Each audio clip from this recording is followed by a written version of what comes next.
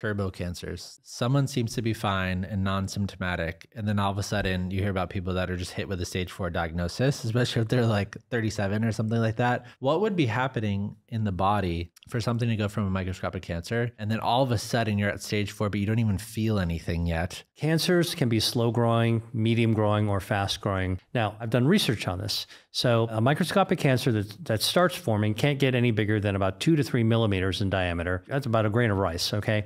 Can't get any bigger, no oxygen, no nutrients. It's stuck there, waiting for the immune system to just take it out. But over time, some of these cancers are able to hijack a blood supply. So it's kind of like they kick the cockpit door open and they take over the plane. And when they take over the blood supply, when we've studied this, the first blood vessel that actually grows up to, that's hijacked, that grows up to touch the tumor to deliver oxygen and nutrients, can make that microscopic cancer explode in size 16,000 times in size.